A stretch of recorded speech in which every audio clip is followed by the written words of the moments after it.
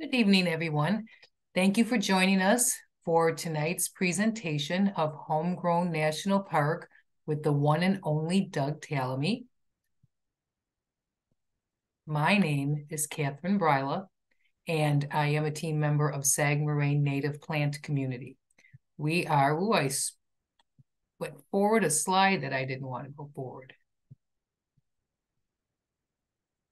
I'm missing a slide. Sorry, everyone. We are happy to be partnering with the Illinois Monarch Project and the Brookfield Zoo to bring a series of webinars called Partnerships for Pollinators. That and some in-person presentations this spring. We're really excited about this partnership to spread the word. The Illinois Monarch Project is an amazing state initiative in the state of Illinois trying to help monarch butterflies thrive throughout Illinois by collaborating on conservation activities and encouraging engagement by public and private landowners across diverse urban and rural landscapes. You can find out more about the Illinois Monarch Project at illinoismonarchproject.org, and we will have the link for that in the chat. As I said, I'm from Sag Moraine Native Plant Community. Some of you might have been at some of our other webinars. I'm also joined here behind the scenes tonight by Lexi Neubauer, Mary Gelder, Amanda McCash, and Claire Parkinson that are behind the scenes and helping us live stream this on YouTube as well as being on Zoom. Sag Moraine is dedicated to the restoration of life-supporting habitat, one plant at a time. We envision a future where native plants are embraced for their beauty and environmental impact, inspiring a grassroots movement towards responsible stewardship of urban landscapes. To learn more about Sag Moraine, visit sagmoraine.org, and we will put the link for that in the chat as well. And we are also partnering for this series with the Brookfield Zoo. Anybody from the Chicago area knows about this great establishment. It's run by the Chicago Zoological Society, and their mission is to inspire conservation leadership by connecting people to wildlife and nature. And you can find out more about the Brookfield Zoo and visit the zoo at czs.org/Brookfield-Zoo. Now, our partnership is going to include 3 spring webinars and an in-person event at the zoo during Pollinator Week. But I just wanted to give a heads up about our next 2 webinars. The next one will be Why Monarchs Matter and How We Can Help. Join us for this webinar on March 27th. That one will be at 7 p.m. And then the following one will be the ins and outs of creating a native pollinator garden. I think everybody's going to be inspired after tonight's presentation to incorporate more native plants in your landscape. And if you want some points and tips on how to go about doing that, then join us on Wednesday, April 24th at 7 p.m. for that presentation. You can sign up for Zoom again on the sagmoraine.org website, or these will also be live streamed on YouTube. And because you're going to be so inspired to plant some native plants after tonight's presentations, I just want to give a heads up about our Sag Moraine 3rd Annual Native Plant Sale, which will be taking place on Saturday, June 1st from 9 a.m. to 2 p.m. at Moraine Valley Community College in Palos Hills, Illinois.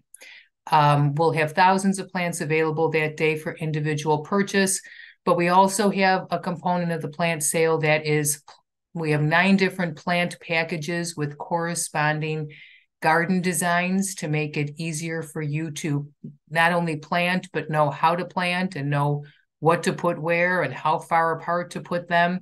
And for anybody attending the presentation tonight, if you do purchase one of those on our website, sagmoraine.org, put in the code at checkout Tallamy10, and you will receive 10% off of your package.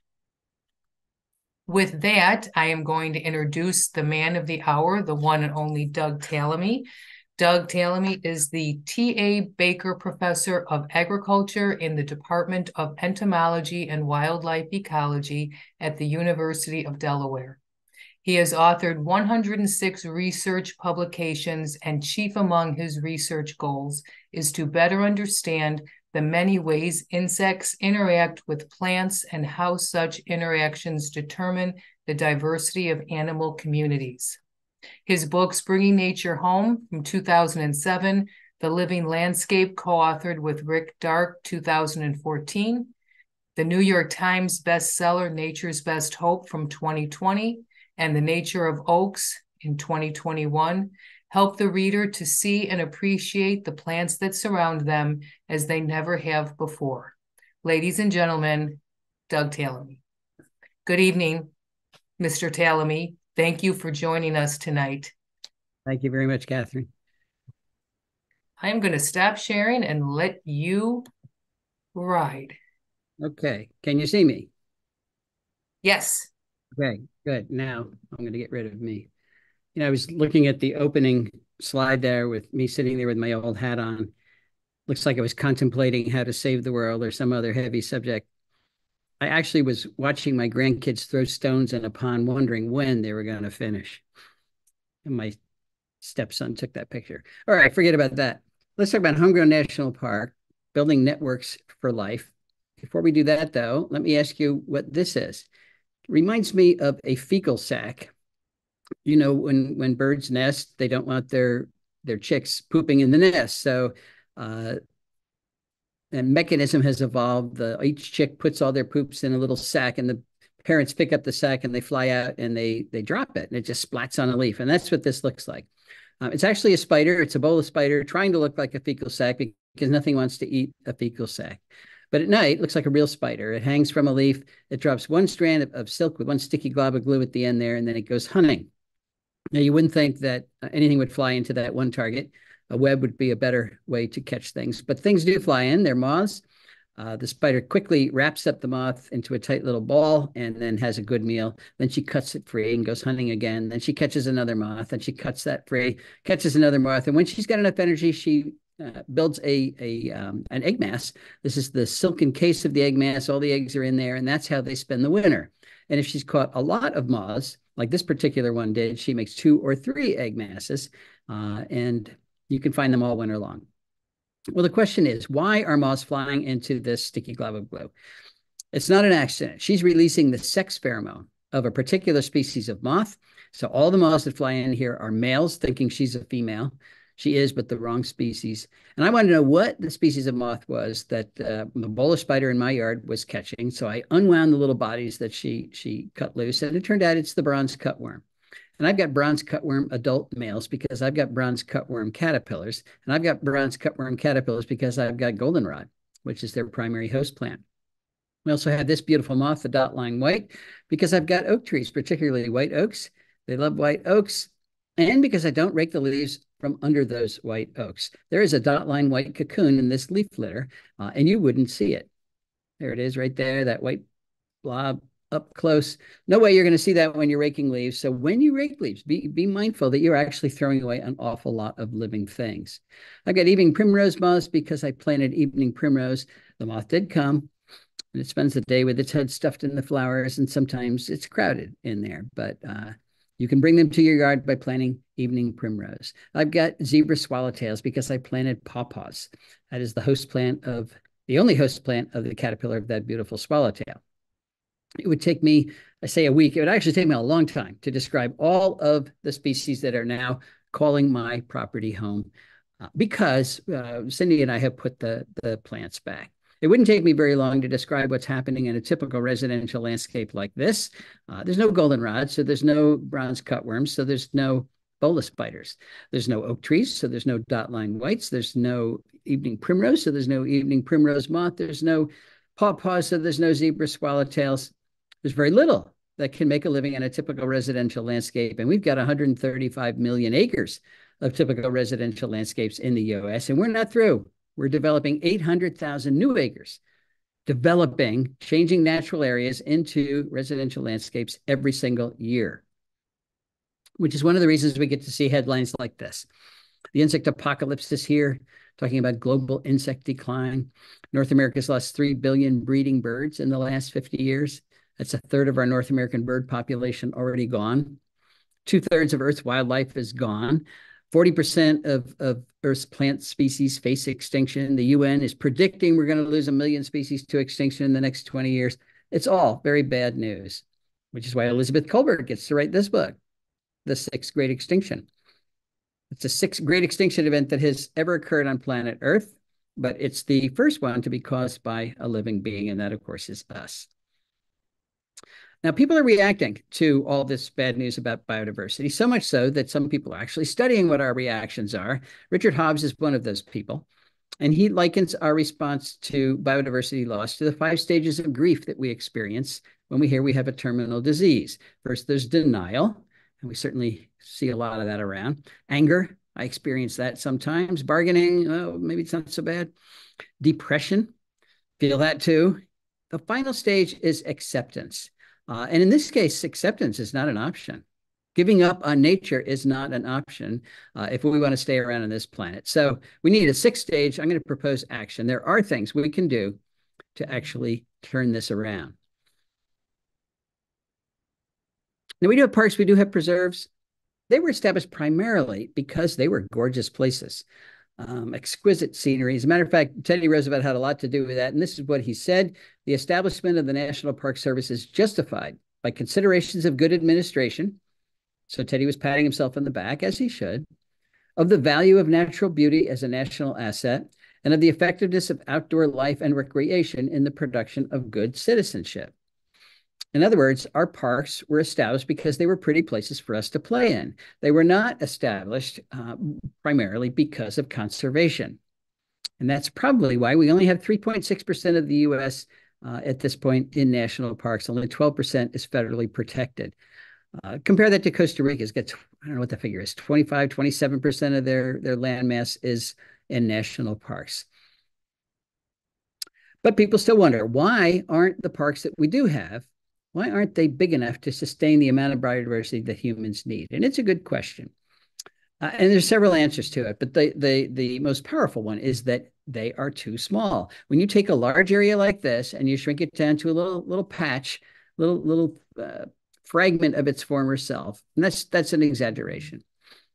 You're taking large populations and shrinking them down to small populations.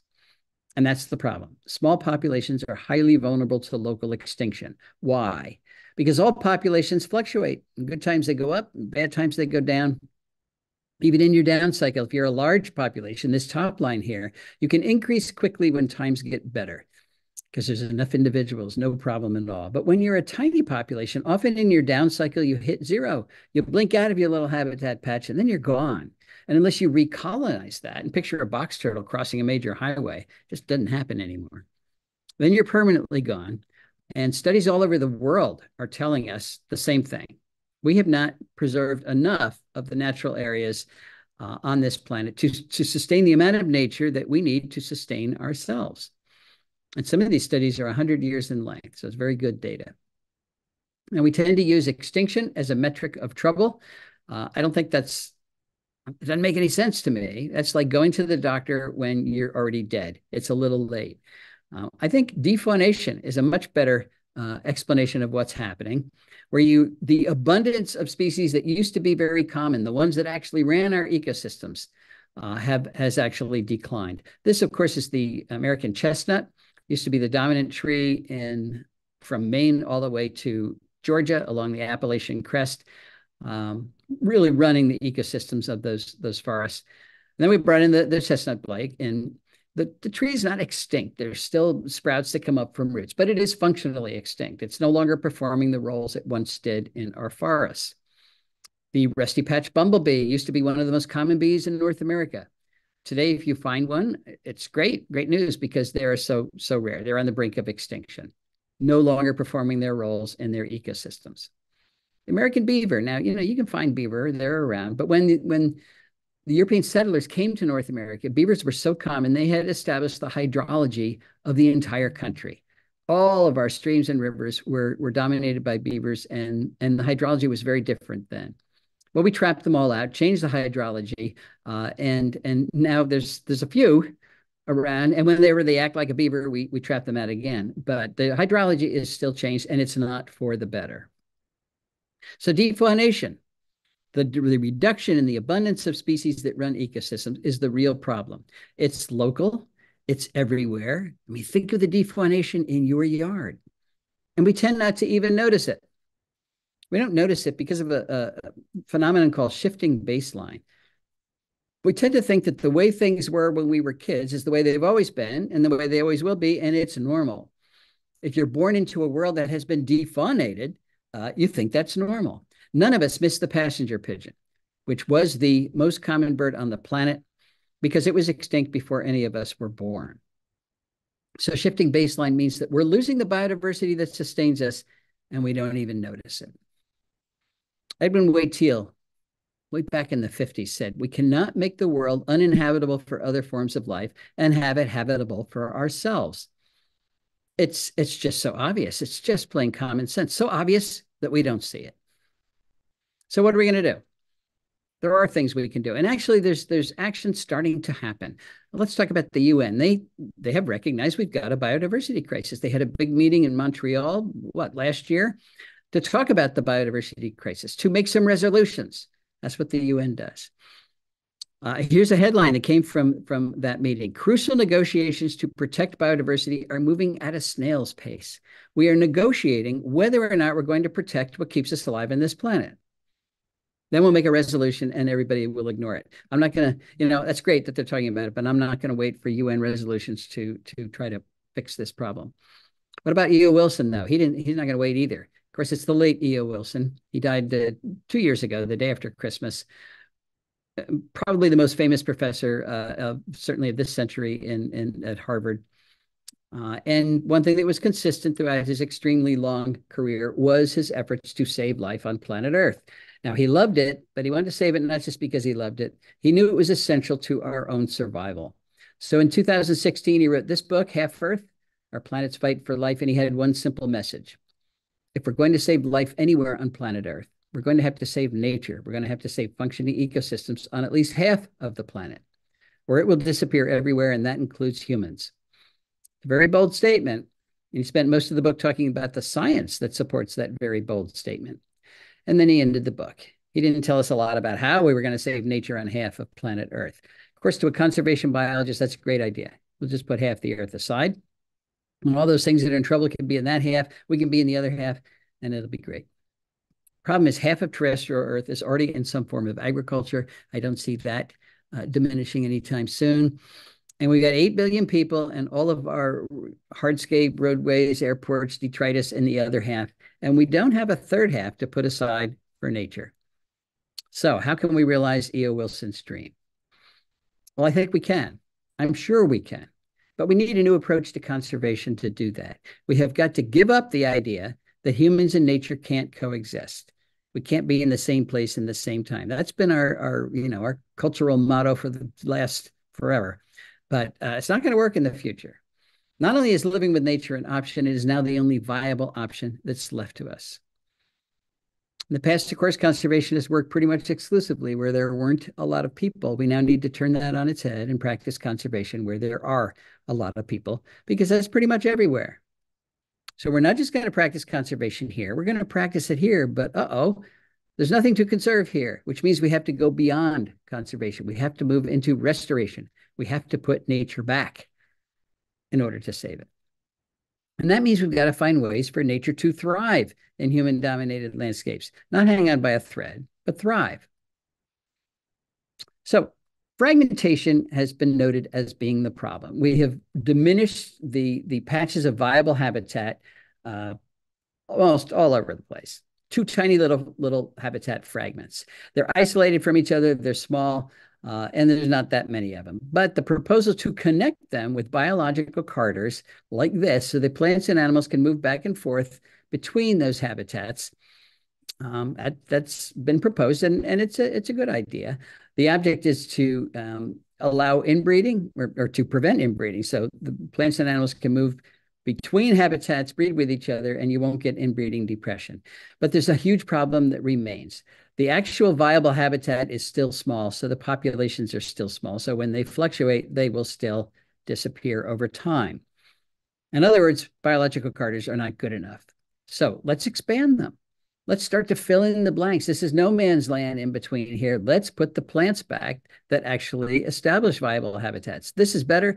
This is even better. The lighter areas, of course, will be our cities and much of our farming. But what's this? This is all our private property. We're going to put the plants back on our private property, which means we need a new attitude about property rights. Right now we all have this idea that we can own a piece of the earth and, that this is our castle and we're the king and we can do whatever we want with it. The problem is our yards are not like Las Vegas. You all know that what happens in Vegas stays in Vegas. Some of you know that really well. But what happens on our properties does not stay on our properties. Every single thing we do on our properties impacts the ecosystem in which our property resides. Everybody's ecosystem is everybody's property is part of a local ecosystem. So for example, what happens if we decide to have a big lawn like this? It's going to determine whether rain infiltrates or whether it leaves a stormwater runoff when you have a big rain event. It's going to determine how much you're polluting your local watershed with nitrogen and phosphorus and herbicides and insecticides, all of those things you put on a lawn like that. It's also going to determine how much carbon you're adding to the atmosphere every time you mow. Not pulling out, but adding. It's going to determine how well you're treating those pollinators. A good lawn has no pollinator habitat. You've eliminated the resources that our pollinators need. It's also going to determine whether you're actually pulling carbon out of the atmosphere, whether you're storing it on your property. With plants like this, a big oak, for example, that not only is building its tissues out of carbon, but then pumping that extra carbon into the ground. Our plant choices that we put in our yards are going to determine whether we're harboring ecological tumors like Callery pear or Bradford pear that then escape and become major invasive species in our local ecosystems. It's also going to determine how well we're supporting the food web. Are we using the plants that support the insects that allow other things to live in our yard? So in other words, how we landscape, how much lawn we have, and our plant choices are all going to determine how much life can be sustained around our property. And when we're talking about all of us, you're talking about how much life can be sustained on planet Earth. And that is an awesome responsibility. And it's an awesome responsibility that homeowners don't even know they have. But it also creates a grassroots solution to the biodiversity crisis. There are millions of us out there. And if each one of us took our responsibilities of good earth stewardship seriously, we could turn this around. Where are we going to do it? Well, we got to talk about private property, all that land in between those parks and preserves. Most of the land is privately owned. 78% of the lower 48 states is privately owned, 85.6% east of the Mississippi, privately owned. So if we don't do conservation on private property, we're going to fail. And that means collectively, property owners are now the hope in the future of conservation. Let's return to lawn. It's the low-hanging fruit, the thing that we can modify the easiest. And every year it grows. The figure's up to about 44 million acres of lawn now nationwide, which is an area bigger than all of New England combined, dedicated to an ecological deadscape. Why do we do that? Well, we have to display our Halloween decorations. But we can cut that area of lawn in half. Now notice, I'm not saying get rid of the lawn, but let's cut that massive area in half. If each one of us cut it in half, let's make the math simple. Let's say we got 40 million acres. We're going to cut that in half. That will give us 20 million acres that we can restore right at home, which is enough area to create what we're calling Homegrown National Park. And it will be big. It'll be bigger than the Adirondacks, plus Yellowstone, plus Yosemite, plus Grand Tetons, Canyonlands, Mount Rainier, North Cascades, Badlands National Park, Olympic National Park, Sequoia National Park, plus the Grand Canyon, plus Denali, which is huge, plus the Great Smoky Mountains. Add up all those parks, still less than 20 million acres. Homegrown National Park will be the biggest park in the country. This is what it could look like. It's going to look like the country. But what you do, you go to our website, homegrownnationalpark.org, and register your property on the map. You're going to record where you are and the amount of area you're going to be a good steward of. Maybe you really are going to reduce the area of lawn. Maybe you're going to plant that bur oak. Maybe you're going to put an aster in a flower pot. Doesn't matter how small an effort, but you're going to record that, and then your little piece of your county is going to light up with a firefly. And you get to see how many other fireflies are out there. And the object, of course, is to use this bit of social media to record our progress and motivate other people to get the entire country to light up, because that's the ultimate goal. Our mission is very simple. We want to motivate millions of people to regenerate biodiversity by planting natives, removing invasives, and by doing so, reshaping our relationship with nature. This is where our current national parks are. So we want to turn this into that. Shouldn't be that hard. All right, what are we asking? We really are asking people to reduce the area of lawn. Lawn doesn't accomplish any of the ecological goals our yards need to accomplish, and we'll talk about them in a minute. And we want to put the plants that do accomplish those goals back, the important native plants on our property. We want to remove any invasive plants that we have. Most people do have invasive plants on their property. They don't even know it. And if you are protecting any natural area with your land, you certainly want to keep doing that. There are real ecological products associated with Homegrown National Park, a significant increase in biodiversity. And I'll give you some examples of that in a few minutes. Measurable reduction in invasive species. If everybody got rid of the invasive just on their property, we'd be 78% done over the entire country. We'd be 85% done in the East. Very good first step. We get a significant drawdown of atmospheric CO2. If you replace lawn with anything else, you're going to draw down more CO2 and help climate change. And you're also going to start to create viable habitat outside of parks and preserves. And any bit of conservation we do outside of a park is going to help conservation inside of the park. There are important sociological products too. National awareness, not just of what the problems are, but what the solutions are and what our roles in those solutions are. We want to change the culture. We want people to recognize that nature's not optional. It's not there just for our entertainment. It's essential. It's essential for everybody, which means everybody owns responsibility to sustaining it. We want to convert hope into action. Hope is good, but action's even better. And we want to merge all of the national conservation organizations, Audubon and National Wildlife Federation and Wild Ones and Sag Moraine and all the land conservancies, everything, onto one visual that we call the biodiversity map. This will be a record of successful conservation on private property throughout the country. And that makes it a record of how well we're doing towards this 30 by 30 initiative. There is no way we're going to save 30% of the US by 2030 if we don't include conservation on private property. So if we're going to insist on taking this and turning it into that, then we have to take that and turn it into that. It's not that hard. Homegrown National Park is free. We're supported entirely by your generosity, which means whether or not we exist in the future depends entirely on your generosity. So thank you very much. There's urgency to enacting the Homegrown National Park solution. Remember those 135 million acres in residential landscape? It's a big job. It's a big job. So we all need to get to work, and we all need to know what it is we have to do to succeed. Well, there's 4 things that every property has to accomplish ecologically if we're going to achieve some kind of sustainable relationship with the ecosystems that support us. Every property has to support a viable food web. Every property has to sequester carbon, store carbon, pull it out of the atmosphere and store it on the property. Every property has to manage the watershed in which it lies, because every property lies in a watershed. This is one of my neighbors. He's destroying my watershed. He doesn't know it, but he's doing that. Every property has to support pollinators. Lawn accomplishes none of those goals, which is why we're focusing on that for starters.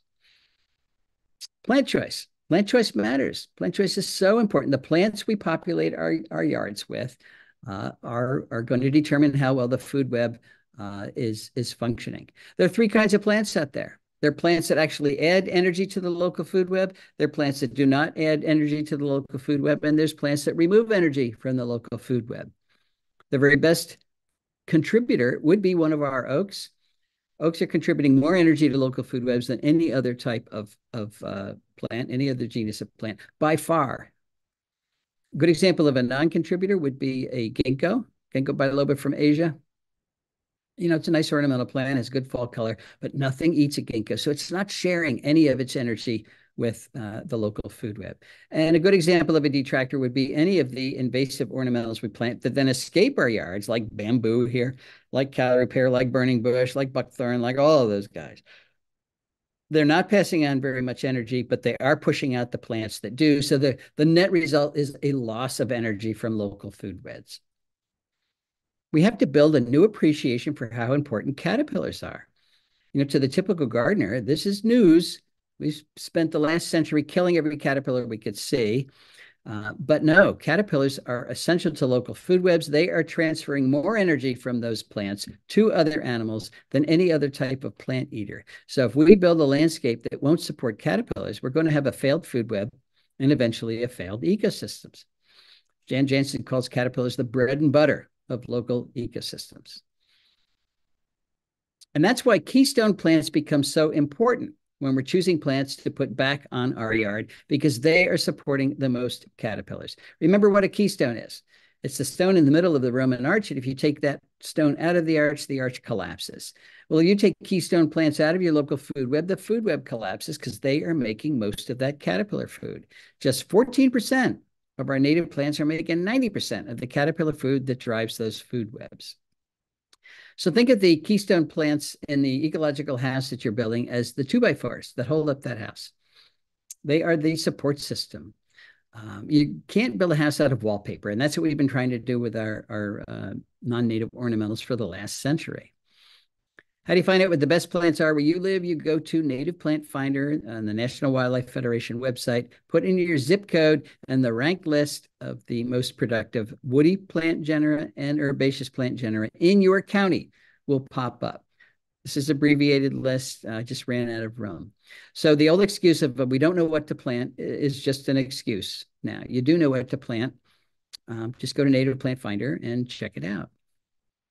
E.O. Wilson, he is gone, but he left us with an awful lot of wonderful knowledge. One of the things he said was the little insects are the little things that run the world. Life as we know it depends on insects. We have to start taking that seriously and stop killing our insects. And we also have to appreciate that most of the insects that eat plants out there, the ones that are interacting with plants, are what we call host plant specialists. They can only eat particular plants. As a matter of fact, 90% of our insects can only eat particular plants because they've got the adaptations that allow them to eat those particular plants. Plants don't want to be eaten. They want to protect their tissues with nasty tasting chemicals. So it takes specialized enzymes and behaviors to get around those chemical defenses.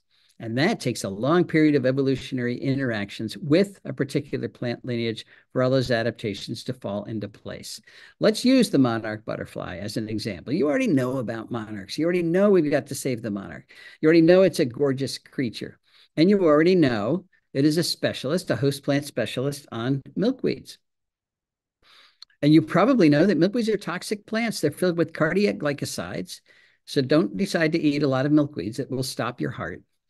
And they've got the sticky latex sap that gives them their common name. When you break open a vein, all this white goo comes out. And when it's exposed to air, it gels. And if that gets on the mandibles of any insect that's eating milkweeds, it will glue their mouth shut. And then they starve to death.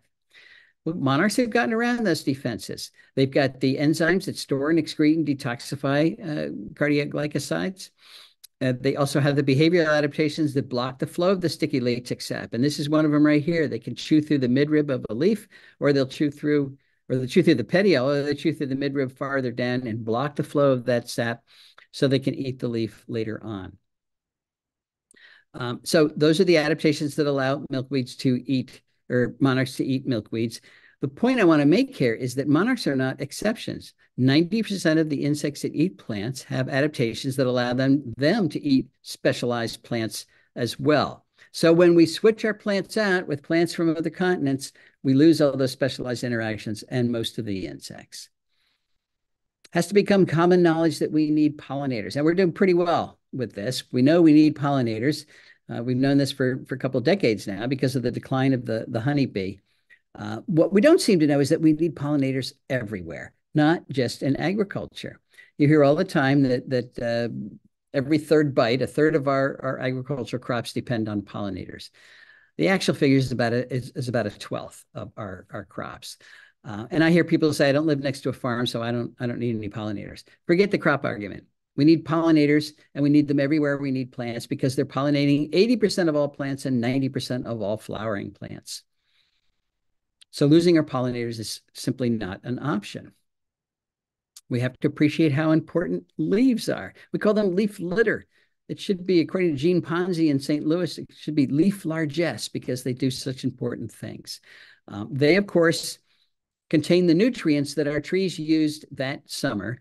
Those nutrients have to get back in the soil so the tree can use them again. When we rake away our leaves, we're starving our trees to death. It also forms a blanket over the soil community. There are more species that live in that soil community doing vital things than live above the ground. And the leaves protect the humidity that all of those species need. So one of the things we worry about is that, well, if we leave the leaves on the ground, our plants will not be able to get through them. I stopped the car and took this picture. There was a big oak tree here, wonderful fern. I'm not going to call it a garden. I'm not going to call it a planting. It's a natural thing. It did it itself. They came through that thick layer of oak leaves, no problem at all. Here's some of the things that live in 1 square meter of leaf litter: 250,000 mites, 100,000 springtails, little columbullins, 90,000 proturans, primitive insects, 1 million nematodes.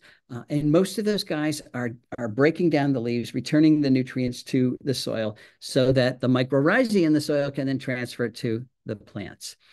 Can we garden attractively with leaf litter on the ground? Of course we can. Who was raking the leaves before we got here? Our plants are very good at getting through normal layers of leaf litter. If you pile it 5 feet thick, yes, it will smother what's underneath. But normal layers, no problem. Here's wood poppies coming up at my house. I don't rake the leaves for 2 reasons. I'm not there to rake the leaves, and I don't need to. They come right up. Here's what it looks like later on. Never touch the leaves there. They do just fine. We have to appreciate how deadly light pollution is to our insects. I just saw a talk from the dark skies people about all the problems that light pollution causes. This is just one of them. So there are lots of good reasons to reduce our light impact at night. But here's an easy solution, at least in terms of killing insects. If we switched out our white bulbs for yellow bulbs, overnight we could reduce the slaughter of insects at our lights because nocturnal insects are not attracted to yellow wavelengths. So put in one of those yellow, they call them bug lights, either incandescent or LED, and you will stop killing millions of insects at night. And if we all used LEDs, we could save millions of dollars as well. Very simple solution here. Mosquito fogging, this is a booming business around the country. Everybody hires their mosquito fogger to control mosquitoes. And they say, this is okay. What we're fogging is okay. Don't worry, because it is organic and it is a natural product. And they're right on both counts. It's an organic natural product. It's pyrethroids made by chrysanthemums. But cyanide is a natural organic product. Ricin is a natural organic product. Nicotine is a natural organic product. Just because it's natural and organic does not mean it's not deadly. They also say it only kills mosquitoes. Now, in this case, they're not even close to true. It kills all the insects, including the monarchs. You folks are trying to save the monarchs. You cannot do it with mosquito fogging. This is the result of a fogging event on Kent Island in the Chesapeake. My friend happened to be there. He picked up this handful of dead monarchs, but there were thousands of dead monarchs on the ground because it was right in the middle of migration. And it's killing all the pollinators that we're trying to save too. The interesting thing is mosquito fogging does not control mosquitoes because you're trying to control them in the adult stage. That doesn't work. You have to kill 90% of them to get good control in the adult stage. They only kill between 10 and 50%, so they're not getting good control. If you really want to control mosquitoes, hit them in the larval stage. Get a bucket, fill it full of water, put in a handful of straw or hay, That becomes, and then you put it out in the sun for the population of diatoms and algae to build up in your bucket. That's what mosquito larvae eat. So this becomes an irresistible brew to anything that wants to eat, an irresistible brew to the mosquitoes, the female mosquitoes that are going to lay their eggs in your yard. They'll preferentially lay them in your bucket. Then you go to the hardware store and you buy a sheet of mosquito dunks. That's $12 for a season's worth of control. This is Bacillus thuringiensis. It is a natural bacterium that only kills aquatic diptera. And the only aquatic diptera in your bucket is a mosquito larva. So you put in a dunk. It's cheap. It works, particularly if everybody did it. We also have to appreciate the value, the conservation value of even small properties. And here's one of the best examples I know. This is Pam Carlson's property. I think she might even be listening tonight in Chicago. You know, she is practically abutting O'Hare Airport. She has 1/10 of an acre, 3 times smaller than the average lot size. And the next time somebody tells you you can't landscape attractively with native plants, go to Pam's house. She won't mind, right, Pam? But she's recorded 125 bird species that have used her yard because she put the plants back. She took out her non-natives and put in 60 species of native plants. Small properties can be really effective in conservation. And if you have no property, you can move to container gardening. We have a new section on our Homegrown National Park website about container gardening. What plants are appropriate in the ecoregion in which you live that will do well in containers. So many of our natives do, and they're very important for local pollinators, which are highly mobile. They can find those plants even if you're on the 5th story. If everybody in an apartment complex filled their balcony with container plants, it would turn that apartment complex from a pile of stones into a productive resource for local insects, including the migrating monarch. They will nectar on it. Now, fortunately, we do have a silver bullet in our fight against both climate change and biodiversity crisis. We've got 2 crises on planet Earth. They both can be addressed in the same way. And that is that conservation works. This is the Nachusa grasslands in Illinois. Some of you probably know it. 3,800 acres, boasts more than 730 native plant species. 180 species of birds have been recorded there. It used to be a cornfield. Nature is really resilient. It's resilient at my house too, Cindy and my house. This is what it looked like when we moved in the year 2000. It was a 10-acre farm, part of a farm we got that had been broken up, been mowed for hay before we moved in. It was a very old farm, over 300 years, so the soil was exhausted. And by the time we actually moved in, there was nothing but invasive species. There were very, very few native plants.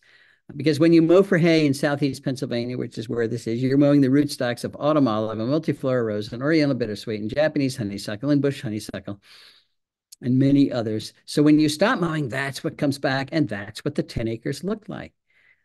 It was an impossible tangle of Asian plants, mostly vines. So it's discouraging, and a lot of people just want to give up. But I'll tell you, it is easier to get rid of than you think. You just get your wife to do it. And when she's finished, this is what it looks like. You put the plants back. Fortunately, she likes doing it. So we haven't put all the plants back, but we've made a good start. Now, my research in the last, 2 decades has demonstrated that if you know the number of species of moths in your local food web, moths, not butterflies. Butterflies are bad tasting, day flying moths, including the monarch, sorry. Moths, they're making the caterpillars that are running that food web. So if you know the number of species of moths, then you have a very good index of how stable that food web is and how productive it is. In other words, how many other species is that food web supporting? So 6 years ago, I started taking a picture of every species of moth I could find on my property. I am still at it. Gave it another try last night. And I'm up to 1,259 species of moths. So far, we are not done here. Now we have 10 acres. Pennsylvania is 29.4 million acres. So on 2.9 millionth of the land mass, we have recorded 48% of all the moths that occur in the entire state. It's just another indication of how resilient nature is. If you put the plants back, it will rebuild itself. And many of these are really cool things, like the chinkapin leaf miner, the skullcap skeletonizer, the neighbor. They've got great names. The little devil, the horrid Zale, the forgotten frigid owlet. Ooh, what a name. The visitation moth, the obtuse yellow, the explicit arches. And yes, there's an implicit arches too. The snowy-shouldered eclaris, the grateful midget, the morbid owlet, the pink-shaded fern moth, the feeble grass moth, the scribbler, the lemon plagotus, the cynical quaker, the showy admiral, the green marvel, Harris's three-spot, the old wife underwing, the eyed pectes, the hog sphinx, the tufted bird-dropping moth. Who wouldn't want the tufted bird-dropping moth?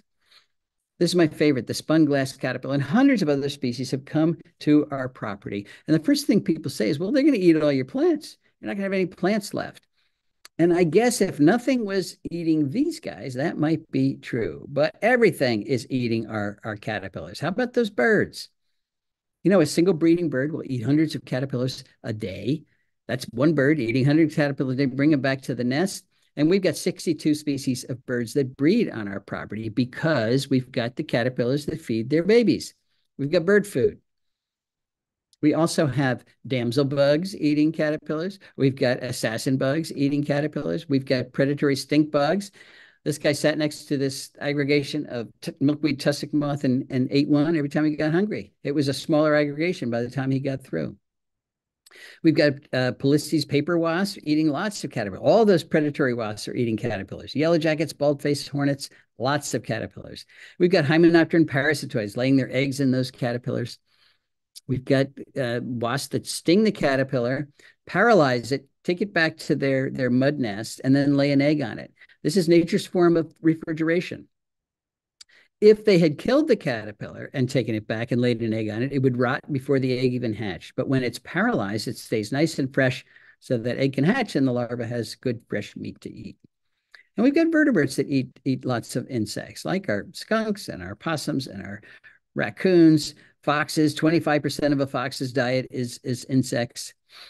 And of course, we've got the amphibians that are insectivores, like spring peepers, like toads, like salamanders, ringneck snakes, the cutest little gray tree frogs that are actually green when they're young.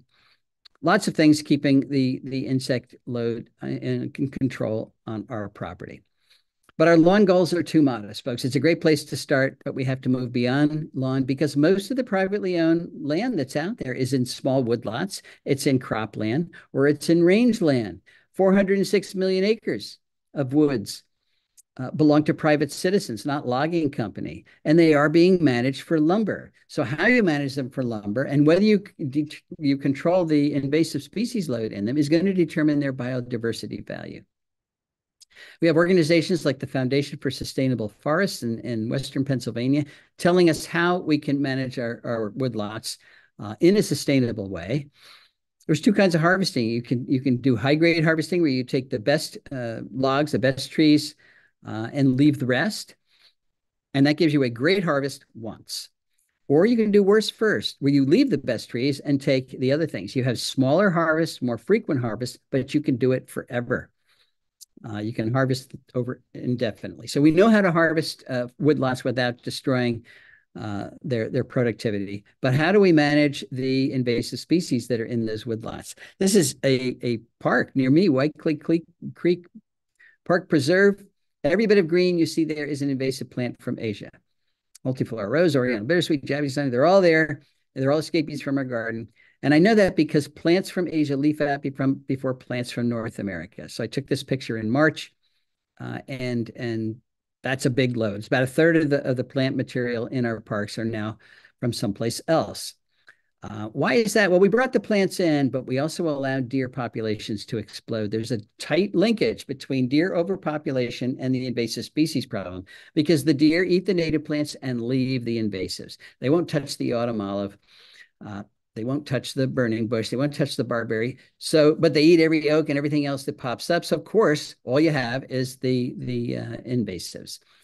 In order to control invasives, we got to manage these guys too. I went to the Smoky Mountains last spring, and the first thing I noticed was that I have a good understory. That's what a healthy understory looks like.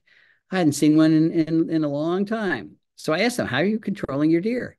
And they said, we're not controlling our deer. You're not controlling your deer. Well, how do you have this wonderful understory? And he said, well, we have black bears, we have coyotes, and we have bobcats, and they are controlling our deer. They don't have any wolves, but it's still enough to keep the deer under control. This understory is mostly canopy trees that are waiting for the big guys to die. This is what an understory looks like where I live. You've got no understory. You've got Japanese stiltgrass on the ground. Every native that pops up, the deer clobber. They won't eat the Japanese stiltgrass, by the way. So when these trees die, there's nothing to replace them. That's what's the result of deer overpopulation is. There's another serious downside to deer overpopulation. That, of course, is Lyme disease. We're not going to spend a lot of time in this, but I take it seriously. I've had Lyme disease 5 times, so it is real. So we've got to control our deer. And I know people get upset about this, but these are 3 options. Bring the predators back if you can. Sharpshooters, which people are hiring, and they'll come in. They usually get about 1/3 of the deer in your neighborhood, and they're expensive, but 1/3 is not good enough. And then you have to bring them back and back and back, so it's not a great option. Or market hunting. Bern Blassie at Cornell is suggesting we move into this. Market hunting works. Look at how well it took out those pesky bison, those passenger pigeons, those Carolina parakeets. No problem at all. Market hunting can get rid of anything. It's got to be controlled, but it is an option. You get paid to hunt the deer. What do you do in the meantime? You got to put a cage around your young plants, or you're not going to have them. It's that simple. Cropland, got a lot of cropland, 410 million acres of cropland in the U.S., and the light green is its distribution. A lot of cropland here. And you might think there's not a lot of we could do to our cropland to increase its biodiversity value, but you would be wrong. There's plenty of things we can do. We can manage the roadside in a productive way. We can put the hedgerows back, not everywhere, but in a lot of places. We can add prairie strips, great idea, and we can limit the use of neonicotinoid insecticides. We have lost the monarch because we have taken away their primary habitat, which was roadsides along agriculture. And we replaced the weeds, which was milkweed and asters and goldenrod and all the things that monarchs either eat or use for migration, and replaced it with lawn that we then have to mow and add more carbon to the atmosphere. Tens of thousands of miles of verges along agriculture has been turned into lawn just for status symbol. But look, we can reverse it. That's what they're doing in Iowa. They're doing it in different places. So if you know of any such programs, support them, because that will put the resources back for the monarch, our native bees, and lots of other things. Put the hedgerows back too, wherever we can. Multi-species hedgerows of native plants. What happens when we allow non-natives to penetrate one of our habitats? Well, we've measured that in terms of what happens to caterpillars.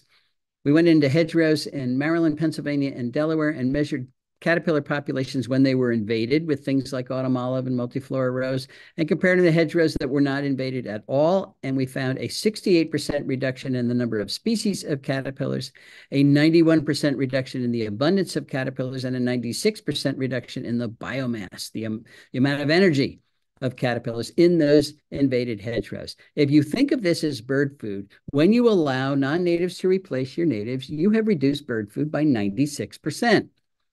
It's a big hit. Prairie strips. What a great idea. You put pollinator strips, big healthy ones, right through the corn, right through the soybeans, perpendicular to the flow of water off the cropland.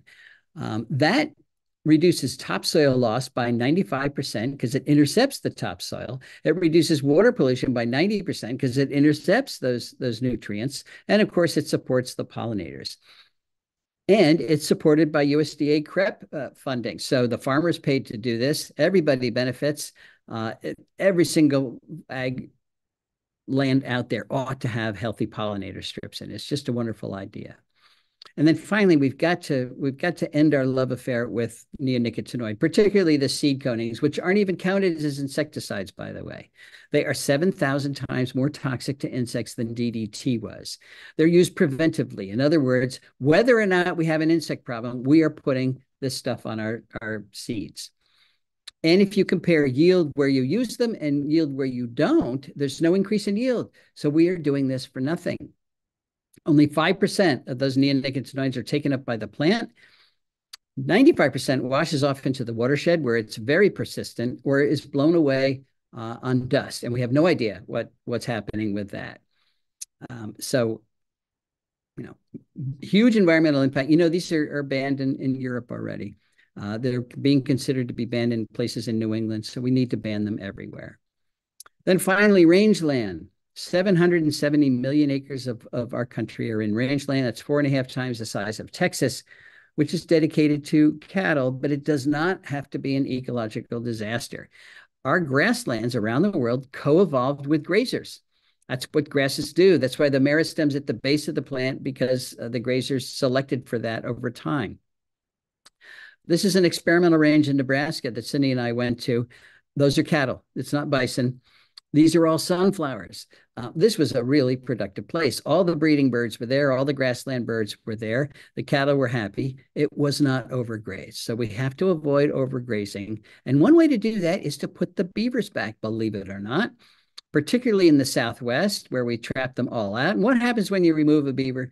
The streams that they had dammed up become incised. You get one of those monsoon rains and the water comes down. It deeply cuts them in, which lowers the water table, which changes the Southwest. There used to be grasslands. They're now unproductive deserts because we've lowered the water table. But if you put the beavers back or put in beaver analog dams, you can raise the water table again. And it becomes a much more productive habitat that cattle do much better on, will not overgraze as easily. You also have to keep the cows out of those restored rangelands with fences, because that's where the cottonwoods and the willows grow, and the cows will eat all that. And the cottonwoods and willows are really important plants for biodiversity. All right, there is something that's common to each one of these conservation approaches, and that is whether or not they succeed depends on decisions that you and I make. This is a sociological issue. It's not a scientific one anymore. Amanda Crandall, a student in one of my classes a few years ago, wrote this as part of a final exam. While conservationists claim to be managing species and habitats, what we're really managing is people. People.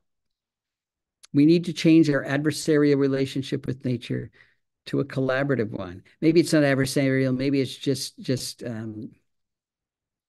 we just don't care, whatever that word is. But we need to move to a collaborative one for sure. We already said what Edmund Wade Teal said. But the question is, can we do it? Can we do it? And I think we can do it. Of course we can do it. You don't have to save biodiversity for a living, but you can save it where you live. And if you do, it empowers you. And people all over the planet are recognizing that the earth has some serious issues, but most people feel powerless. What can one person do? Well, we've talked about what one person can do. One person can shrink the lawn. One person can modify your lights. One person can add a pollinator garden. One person can remove invasive plants from their properties. One person can use keystone plants.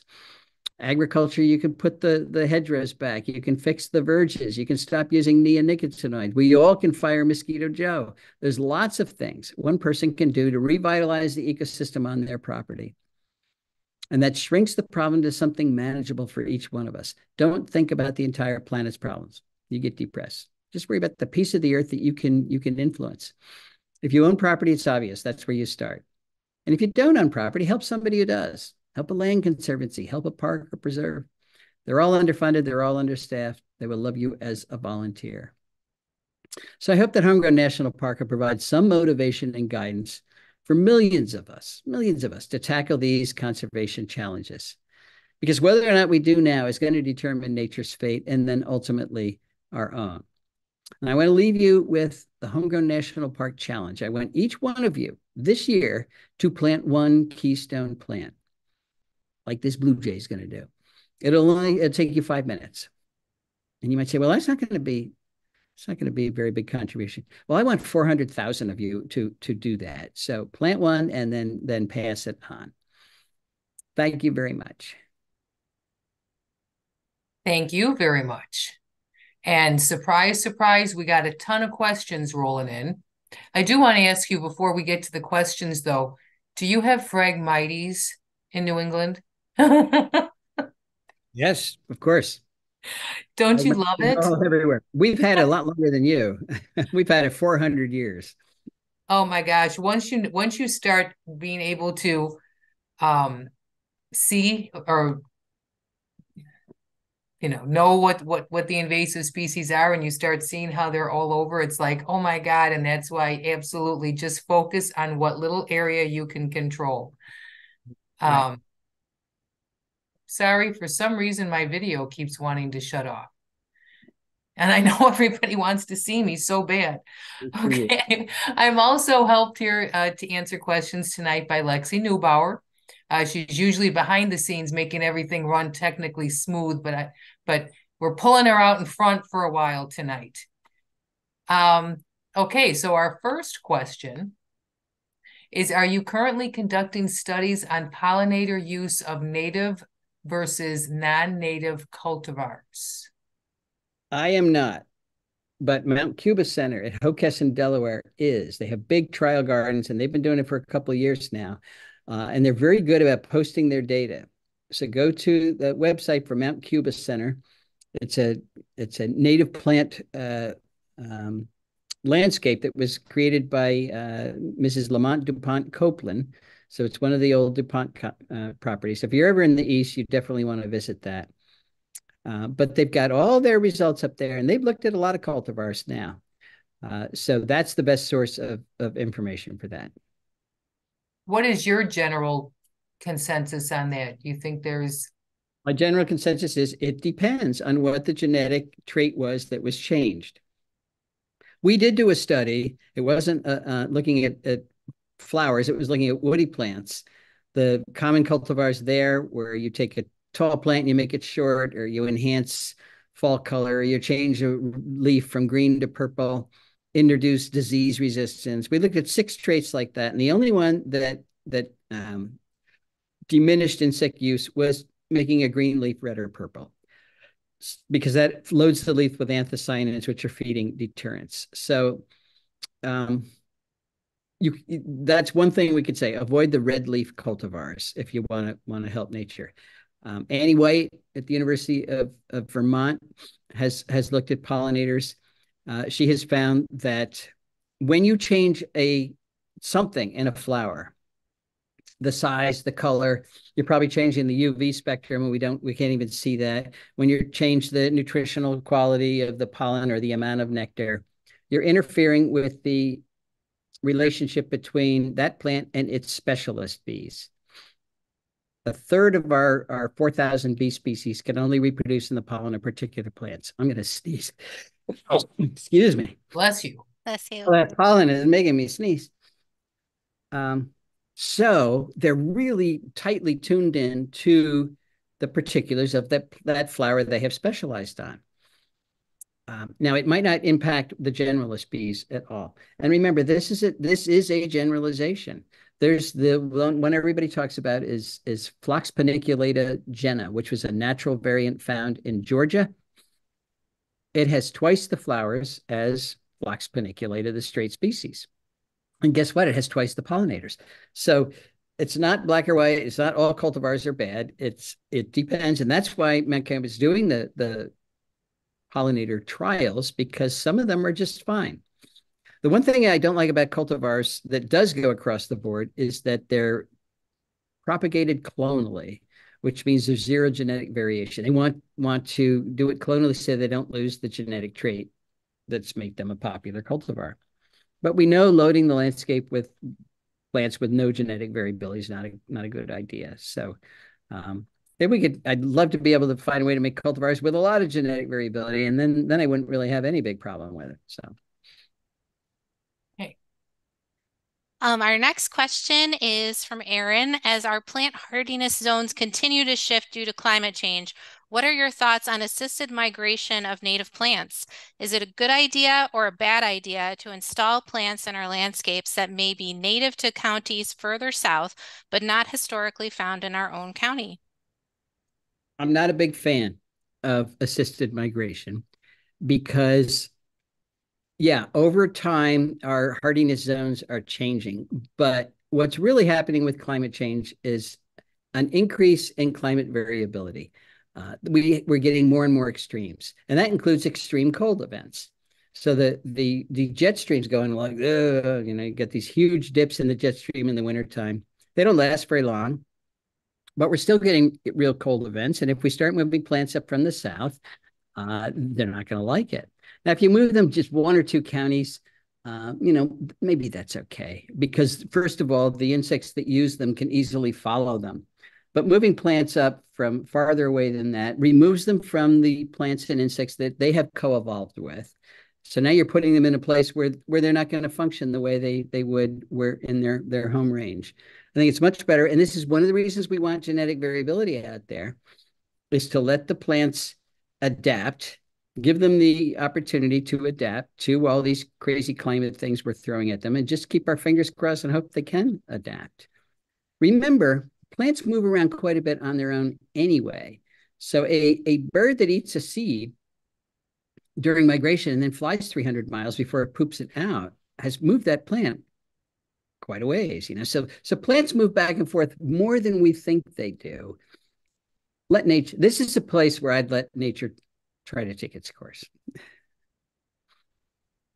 Okay, another great question. Sorry, cut you Oh, off, no, Kit. go ahead. Go ahead. If you have a small area, is it better to plant a small amount of a wide variety of native plants or create large groups of a small amount of native plants? This message comes from Donna in Chicagoland. Yeah, it's another great question. It probably depends on maybe what you're targeting. So, for example, the monarch's a perfect example.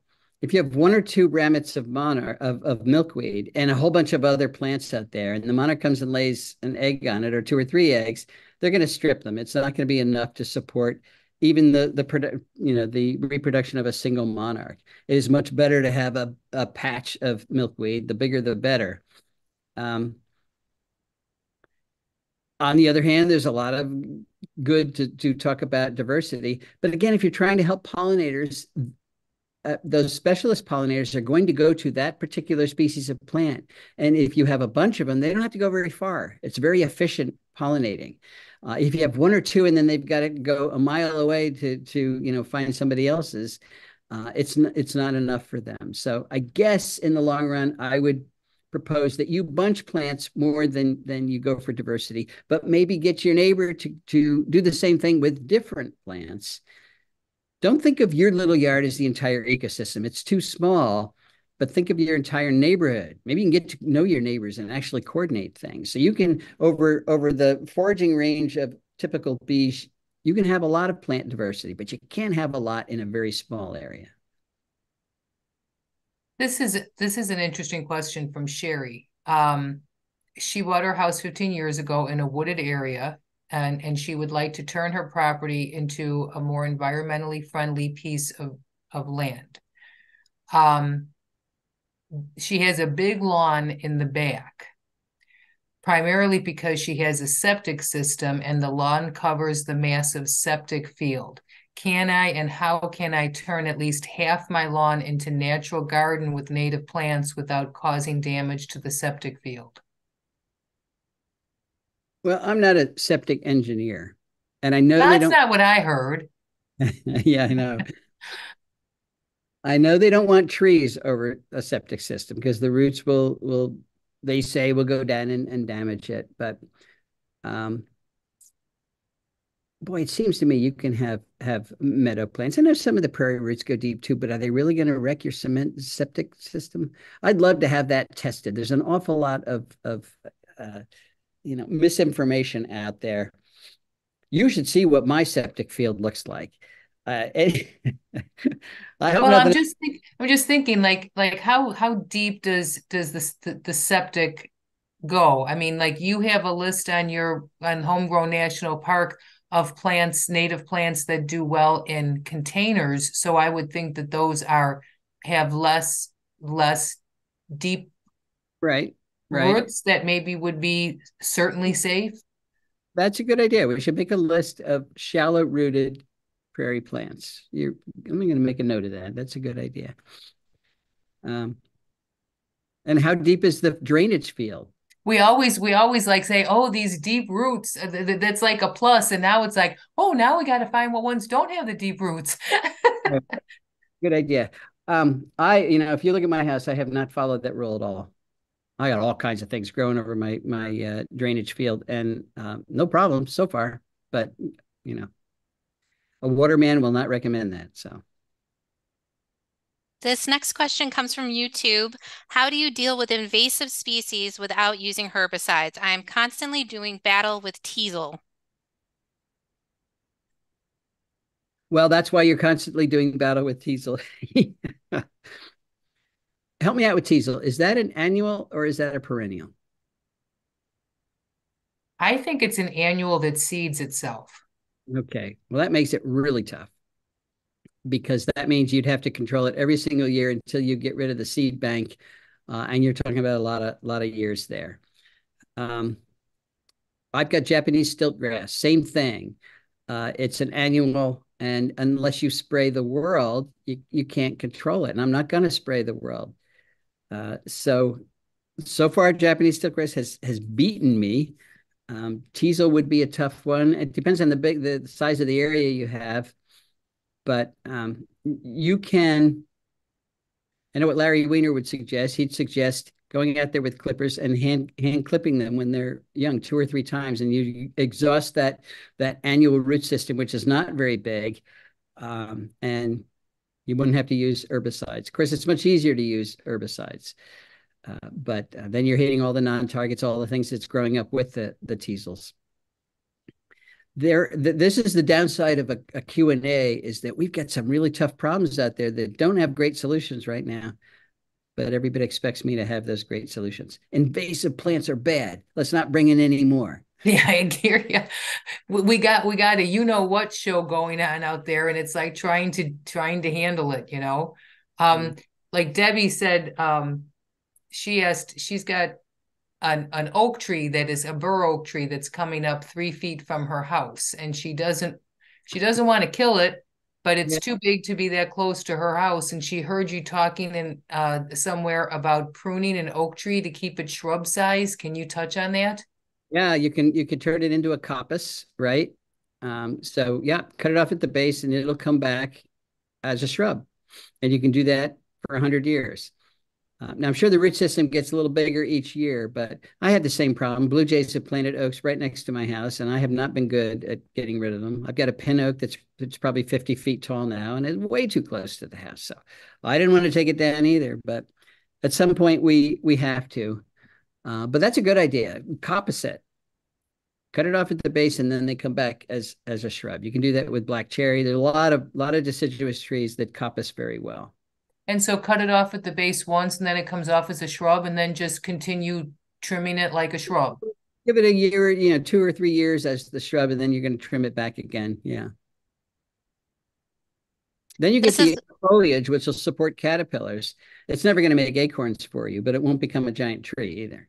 Oh, that's a great idea, because a lot of us in the Chicago area, we just don't have the yard size to support many oaks. Right. This is another great question. What are some simple talking points to start with neighbors to get them thinking? I have signs out. My yard looks very different than theirs, and I post things on the neighborhood Facebook, but would like to talk to them without them getting defensive. This comes from Nicole. It is very tough to go to your neighbor and tell them they're not living right. They should live like you. As nice as approach as possible, it's still not going to go over well with most people. One thing you can do is, and it sounds like you're doing it, is be a good model, so that they can see, what your neighbor is doing. They might not be thinking about it. They're simply following the culture. This is what I have to do to fit in. But if you could show them an alternative that's not going to reduce property values, all the things that the homeowners association scares you about, that it's attractive, that you actually have living things. This works better with neighbors who have kids, most neighbors who have kids, because the kids love nature. They love to find that butterfly and the other things. But I don't know, sneak a copy of my book in their mailbox and run. But It's the major challenge. I've tried to figure this out for the last 20 years, and depends on how well you know your neighbors. So one thing you could do if you know them well is, you know what? Here's an idea. Invite that neighbor up and say, I want to show you a video. Show them this talk tonight. So this is recorded, right? They can get a copy of this. Just a thought. Then So you I can can't wait. you can blame it on me and not you. I can't wait to ask you this one because I can already hear what you're going to say, but I'm going to ask it. True Green, that's a lawn chemical company that is popular in this area, tells me that their mosquito spray is safe for caterpillars. Is this true? No, blatantly no. Get a caterpillar and have them spray it next time they come and see what happens. They're giving you the party line with no data at all. No, blatantly misinformation, false advertising. Did you see that pile of dead monarchs out there? So there you go. This is another question about mosquito dunks. Can you use mosquito dunks in rain barrels, which are then used to water plants and veggies? I would, and veggies. Well, yes. I mean, yes, you can, because the only thing that bacterium is going to hurt is, excuse me, an aquatic dipteran. So it's not going to hurt your plants. It's not going to hurt your vegetables. I know a lot of people are going to say, I don't want that on my vegetables. I'm going to eat my vegetables. But you can actually get another bucket and the mosquitoes will lay in that. Remember, your rain barrel, the mosquitoes will lay in that, but if you don't have organic material in there to attract them, your black bucket, if you put some organic, leaves or straw or hay in there, it becomes more attractive to those ovipositing mosquitoes than the rain barrel, which is just empty water. So they ought to oviposit preferentially in the bucket. But it's not toxic to anything else. So we have a few people that are asking questions, and this is always, an issue. For example, this person is wondering how to approach our town to allow us to plant in the parkways. It's not our property. Technically, it's city property. We also have a lot of people watching that live in HOAs that battle them on this. Do you have any suggestions for people that are trying to awaken those around them? Yeah. Well, first of all, it is happening. I always tell people to join your HOA, educate from within. And I'm getting emails back saying, hey, that works. Who's in your HOA? It's your neighbors. They're just people. They're people that are following rules that have been there. A lot of it's based on misinformation.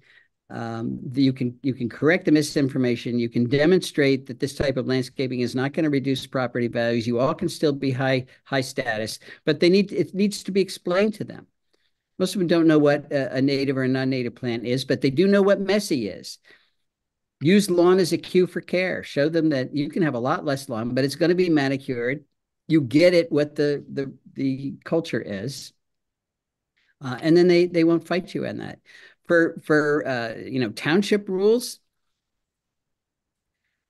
you have to have a groundswell of people who will write to the mayor, write to somebody, say, look, these environmental issues are important to us, and if you don't give us action on it, we're not going to vote for you again. And believe me, you get action.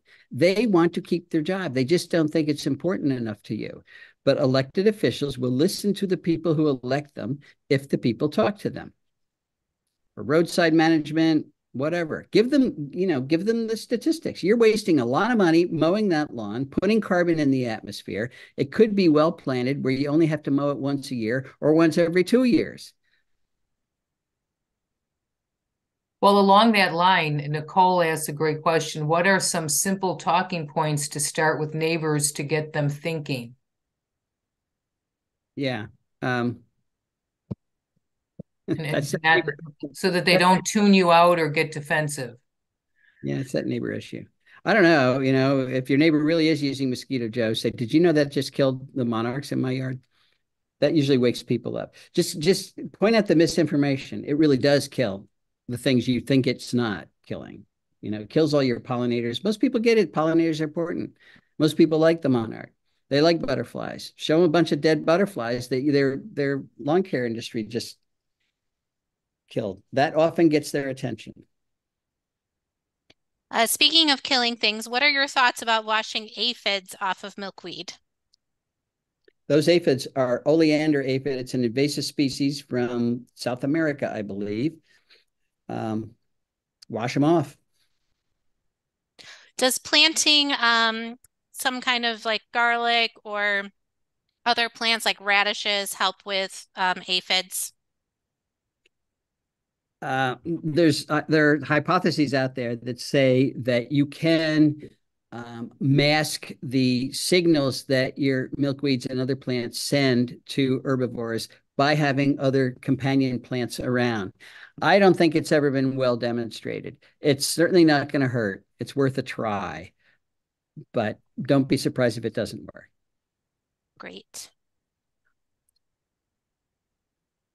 Is this just a US problem of planting, European and Asian plants here, or have other countries also been doing this to destroy their natural habitat? Everybody's doing it. Many of our native plants are highly invasive in Europe. Goldenrod, huge problem in Europe. They brought it over as an ornamental. We've got invasive insects, the sycamore lacebug, which is normal, natural inhabitant of our sycamores, is killing all the sycamores over in Europe. The exchange hasn't been fair. We brought a lot more things here than given away things, but it does work both ways.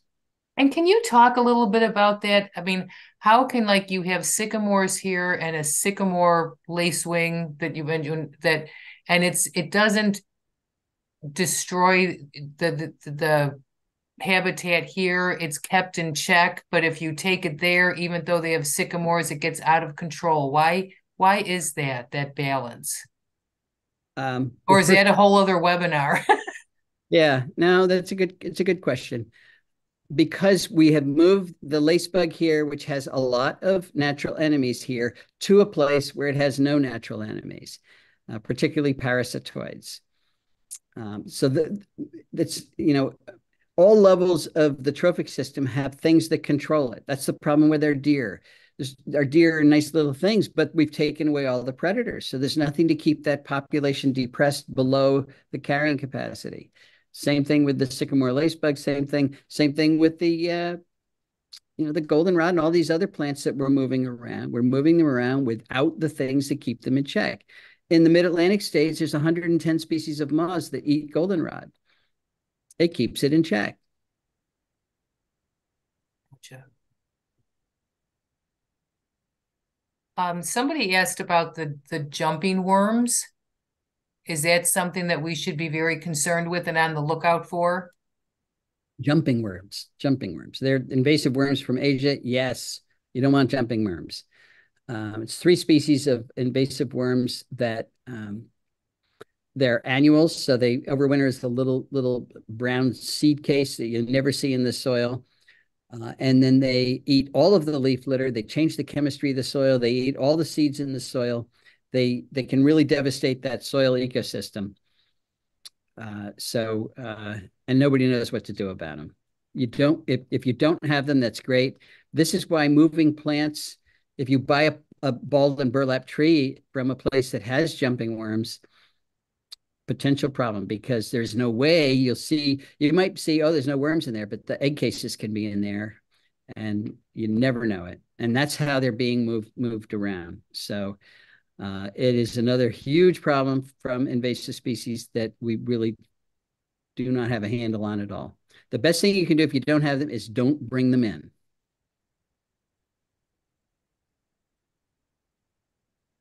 Here's another question. What keystone plant species would you recommend for planting in a homegrown national park type setting on a residential property? Well, in your area, you definitely want to get some oaks in there. Anything in the prunus genus is good. So black cherry, pin cherry, willows. are just as good. Native willows, highly recommended. But the things that are typically common in your forest are typically keystone plants. The birches, the hickories, walnuts are a little bit farther down there. Tulip tree, I don't know if you have tulip tree that far west. It only supports 21 species where we are. It's a major tree in our forest, but that would never be a keystone plant. Things like pawpaws, I mean, they're great for that zebra swallowtail, but they support almost nothing else. So, but that's what that native plant finder's for. Those are ranked lists. Go to the top and start working your way down. We talked before, Debbie was asking about, making her oak tree into a shrub. Is it too late for her to do this? Does she need to wait till next winter, or can she still do it? No, she can do it now. Yeah. Okay. And this is a good question from Linda. Her HOA sprays and treats lawns for grubs. Are grubs important to our ecosystem, or are they just bad for lawns? That's a big thing, trying to convince people to not spray for grubs. What do you? Oh, I think it's a waste of time. Do you have a terrible Japanese beetle problem? Mm-hmm. Those are probably the grubs they're spraying for. Mm-hmm. It is. Okay. They're spraying the lawn for the grubs that are in the lawn? Correct. One way to control Japanese beetles is have less lawn. That's what they eat, grass roots. I don't know. That's a lot of insecticide going down, which washes right into our watershed. Exactly. I've never seen Japanese beetle kill a lawn, but if it did, I'd collapse. So that's what the grackles and the flickers, they're poking their bills down there. They're pulling out those grubs. The June beetles, they're all down there. It's part of the soil ecosystem, not Japanese beetles, but other forms of scarabs. Well, speaking of which, as I know that